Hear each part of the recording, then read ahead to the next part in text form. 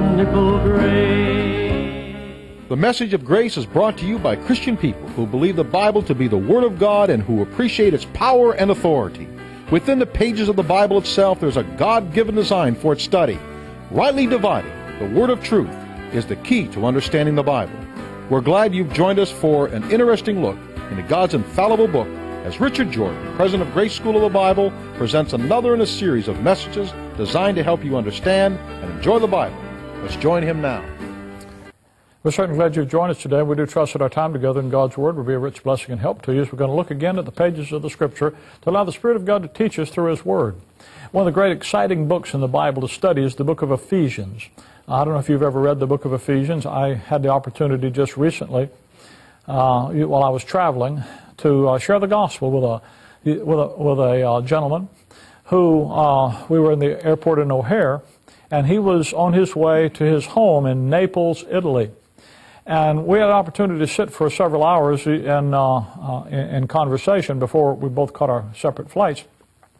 And he gave indication that he would trust the Lord Jesus Christ as his Savior, made a very clear statement that he came to understand for sure that he had eternal life, his sins forgiven, simply by faith in Christ, and Christ alone.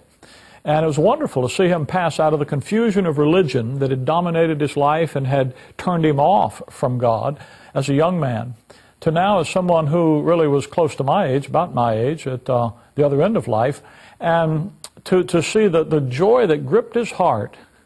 And as we were parting, I said, you know, I'm not going to probably never see you again until we get to heaven. You're going to go the other side of the world. But there's a couple of things I want to do. I had some literature that I wanted to give him. We downloaded off of the internet onto his iPad a copy of an electronic copy of the Bible. And I told him, I said, you know, as you're going home, you've got like a 13-hour trip, take the book of Romans and read the book of Romans. And then after you've read the book of Romans, go over and read the book of Ephesians. Now you can guess why I told him that. Romans is a great foundational doctrine of grace. If you want to understand what the cross is all about and how you and I fit into it, the book of Romans is a book to tell you that. It's Paul's epistle written to establish you in the grace of God and all that God is free to do for you through the finished work of Jesus Christ. Then when you go over to the book of Ephesians, you move from how God has equipped you by His grace to live in time and a new identity in Christ for His glory. You move, in Ephesians, you move into the advanced doctrine about why it is that He's forming the body of Christ and what He's going to do with it. And I told him, I said, read those books and then email me back and tell me what you learn. Well, just a little while later, the next day, I was going to California and I was there. He'd gotten back to Naples and he emailed me. He said, you know, I read the book of Romans and then I read the book of Ephesians, and I went back and read Ephesians twice because it was a lot of fun. Romans a little heavy, but Ephesians, man, it was fun. And I understand that. I've said to you before on this program that as a young teenager, just a young believer, only been saved a couple of years, one of the most life-transforming experiences of my Christian life was when I sat down and read the book of Ephesians one day, over and over and over. In fact, I read it 17 times in one day. And somewhere along in the middle of reading that, I got a grip on the book of Ephesians. I grasped it. And then a little later on, the book of Ephesians got a grip on me. And I tell you what, if this little book gets a grip on you, you could never, ever be the same. And I want to just show you how exciting this little book is. This grand epistle shows right at the beginning the unbelievably explosive joy that this prisoner for Jesus Christ had in Christ. Paul, an apostle of Jesus Christ by the will of God, to the saints which are at Ephesus and to the faithful in Christ Jesus. That one little verse that opens this book really contains the whole book in one verse. It's a fascinating verse. I know that most of the time you read over the first verse, you've read that, you know, Paul, an apostle of Jesus Christ by the will of God, to the saints in Ephesus, faithful in Christ Jesus, grace be to you, peace from God our Father and the Lord Jesus Christ. Come on, let's get over to the meat in the book. Don't read over these first verses. There's no circuitous excursion in search of a starting point for Paul. For instantly we're pointed right to the primary core, the source and the spring of everything he's going to say. Paul, he knew who he was. An apostle, he knew what he was doing. Of Jesus Christ, he knew who he did it for, who he belonged to. By the will of God, he knew how it came about that all this stuff is true. To the saints which are at Ephesus and the faithful in Christ Jesus, he knew who his target was, and he knew how every bit of this was brought about. That one little verse. Paul, just take it apart. That's who I am. Now, if you go back to Acts chapter 19, you'll recall that when Paul first shows up in the Bible, that he's not called Paul. He's called Saul. And the reason for that is that Saul was the first king of Israel. Philippians chapter 3, the next book after Ephesians, Paul says this, though I might have confidence in the flesh, if any man thinketh that he have wherewith that he might trust in the flesh, I more. Why? Circumcised the 8th day of the stock of Israel, of the tribe of Benjamin, a Hebrew of the Hebrews. Whoa! Circumcised the 8th day. My pedigree is authentic. I'm not a proselyte. I'm not a convert. I'm a pure-blooded 8th day circumcision. You see, God told Israel in Leviticus chapter 12 that when you had a male child on the 8th day, this is so important that even if it took place that 8th day was a Sabbath day, you still took him to the temple and you had him circumcised. It's a religious rite. Now, there's a wonderful set of typical teaching involved in that, but the point here isn't the typical teaching, it's the literal doing. And when he says, I'm circumcised the 8th day, he's saying, I'm a full-blooded, fully credentialed Israeli. Not only that, I'm of the stock of Israel. I got the right relationship of the tribe of Benjamin. Benjamin is that most respected tribe in Israel. You remember Joseph? Back in Genesis? When his brothers came to get food from him in Egypt when he's ruler over Egypt after they'd sold him into slavery, he sent them back and he said, when you come back, you can't have any more food unless you bring Benjamin. And they said, oh, he's daddy's special. He said, well, you can't, there's no food for him except, Benjamin was that specially vetted tribe in Israel. A Hebrew of the Hebrews. Oh, man. Paul had something to boast in. Saul, when his daddy and mama named him, they named him after the first king of Israel. That was his Jewish name. But if you look at Acts chapter 13, verse number 9, then Saul, now notice the parenthesis, who also is called Paul. Now you want to circle that word also. People read that and say, well, here his name is changed to Paul. No, his name isn't changed to Paul. His name always was also Paul. He had two names. He had that Hebrew name where he put all of his confidence in his religious flesh, but he also had the name of Paul. Now that's the Gentile name. That's the Roman name. You remember Paul told the Roman centurion later on after they'd put him in jail, he said, I was a freeborn. The Roman soldier said, well, I had to buy my citizenship. Paul said, I was freeborn. He was a citizen of a free city of Tarsus. So he literally was two people, a Jew and a Gentile in one person, and he had both names. And when he says, Paul, he said, I know who I am. I know that I've been transformed from that religious, self-confident, trusting my own ability to perform man to one who has no hope, no trust, nothing in himself, but just in Christ Jesus. Listen to how he says it in Philippians chapter 3.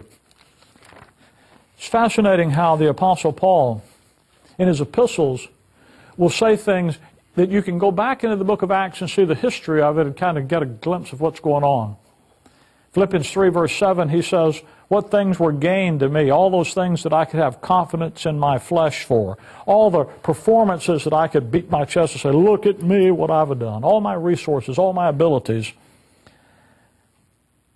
Those I counted loss for Christ. When Saul of Tarsus met the Lord Jesus Christ on the road to Damascus, here was this religious man with all this religious pedigree, with the ritual and the relationship and the respectability and the religion and the rigor all in line. And yet the reality, he believed in God. He knew there was a God. He knew that his people were the people of God. He believed God's Word. But the reality of a personal, intimate relationship, of knowing God, wasn't there. And when Jesus Christ broke into his life in that apprehending way, Paul says in Philippians 3, he says, He apprehended me. The songwriter said, in evil long I took delight, unawed by shame or fear, until a new object caught my sight and stopped my wild career. Well, Paul got arrested. He got apprehended on the road to Damascus. And he said, when he apprehended me, I counted all the things I ever did loss. Meeting the Lord Jesus Christ took away everything that I had confidence in. And I relied exclusively on Him. And all of my performance went away. Yea, doubtless, and I count all things but loss. You need to notice in Philippians 3, verse 7, he says, I counted, past tense. That's Acts 9, road to Damascus. Then he says, yea, doubtless, I count. That's present tense. I'm still 35 years after the road to Damascus, writing Philippians 3. I always love the way J. Siddle Baxter said it. He said, after 35 years of a Christ-intoxicated life, Paul's one desire, his one focus, was that I might know Him. Know Him more intimately, know Him more personally, know Him more fully.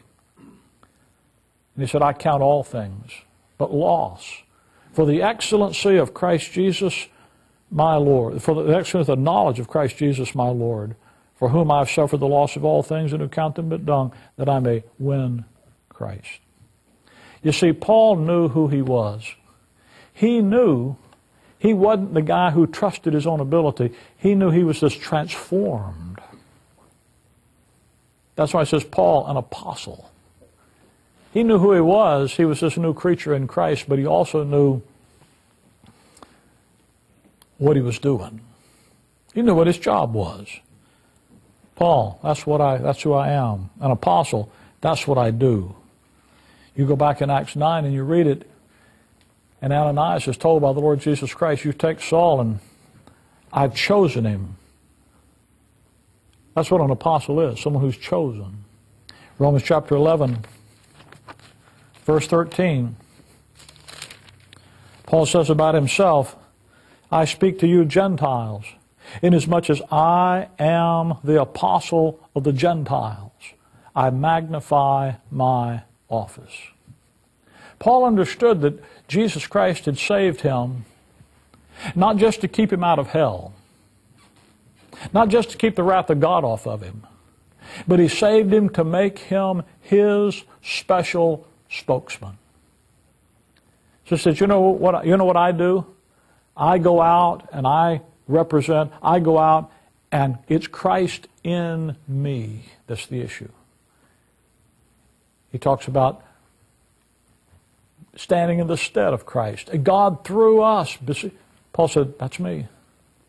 Jesus told His apostles back in John 13 rather, He said, whoever receives you, receives me. And whoever rejects you, rejects me. Because you're rejecting the one that sent you. Well, that's what an apostle. Paul said, I'm the apostle of the Gentiles. Let me ask you something. Are you a Gentile? Well, who's the apostle of the Gentiles? Paul. Then who would be your apostle in the Bible? See, that's why Paul's put that right there at the beginning of these epistles. Paul, I'm your spokesman. From who? Paul, an apostle of Jesus Christ. That's who I do this for. I'm the minister of Jesus Christ for you Gentiles. If you look at Ephesians chapter 3, verse 1, for this cause I, Paul, the prisoner of Jesus Christ. Chapter 4, verse 1, I therefore, the prisoner of the Lord, beseech you. Paul knew that what he was doing, who he was, and what he did was for the Lord Jesus Christ. That's who I'm serving. That's who I belong to. That's whose purpose and will I'm accomplishing. That's what he would tell the Corinthians, be ye followers of me, even as I am of Christ. That's a weird statement for a man to make, who would say in another place, Ephesians chapter 3, unto me who am less than the least of all saints is this grace given. Well, if you're less than the least, down south we'd say you're lower than a snake's belly in a wagon's rut. You're way down there. You're less than the least of all saints. Then he would turn around and say, but follow me as I follow Christ. You see, Paul understood that Jesus Christ gave to him a special message for us, but he knew it wasn't his. That's why he says, Paul, an apostle of Jesus Christ, what? By the will of God. You see, all of this came about by God's design. It's God's purpose, it's God's will, it's God's design. If you're in Ephesians 1, go back to the book right in front of it, Galatians chapter 1. And notice how he talks about it. Galatians chapter 1, verse 11. Paul says, but I certify... By the way, before you do that, go back with me to Galatians 1, verse 1. Paul, an apostle. Now watch. Puts a parenthesis. Let me tell you about my apostleship. Not of man. That preposition of means belongs to. It didn't originate as a human idea. Neither by man. In other words, no human instrumentality ordained me to the ministry. They used to say about preachers, said some are called, some are sent, and some just packed up and went. Paul said, no human instrumentality, but by Jesus Christ and God the Father who raised him from the dead. You see, Jesus Christ, after his earthly ministry, after he'd been raised, after he'd ascended to heaven, seated at the Father's right hand, the Lord Jesus Christ from heaven's glory is the one who appointed the Apostle Paul as the Apostle Paul. He's the one that intervened, changed Saul to Paul, and by the will of God, by the will of his Father, made him his spokesman. So Galatians 1 verse 11, but I certify you, brethren. Here's Paul's ordination certificate, if you want to say it that way, that the gospel which was preached of me is not after man. Now that's just another repetition of what he said in verse 1. It's not of human origin. For I neither received it of man. There it is again. Human instrumentality. No one came along and said, Paul, this is a good idea. We think you need to do this. I was reading a thing, and the guy was talking about how you need to always be looking around to see young men that maybe you should say, maybe you ought to think about being a preacher. Nobody ever came along to Paul and said, I think you really need to go out and be an apostle of Jesus Christ. Neither was I taught it. In other words, it wasn't there before me for somebody to teach it to me, but by the revelation of Jesus Christ.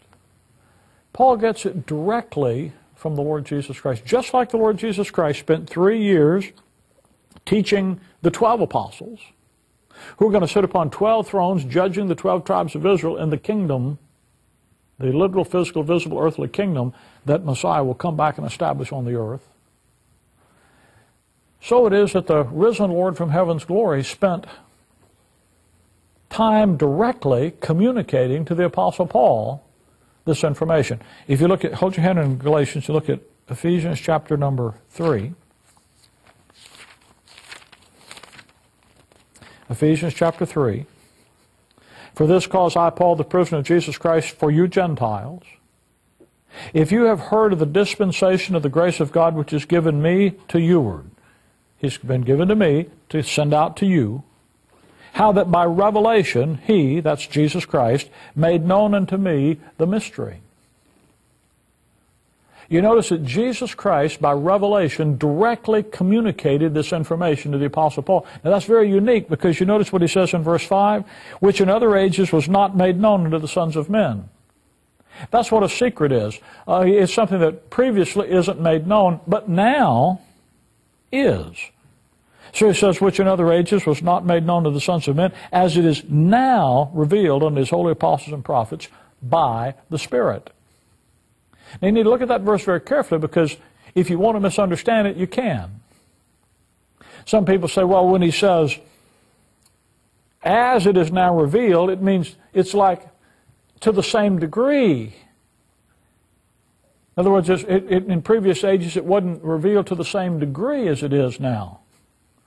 But you know that's not true. That's not accurate. A correct way of reading it. How do you know that? Well, you can read a verse, you can read other verses. When you don't understand a verse, the first thing to do is don't run to another translation or commentary. The first thing to do is look for another verse to explain that verse.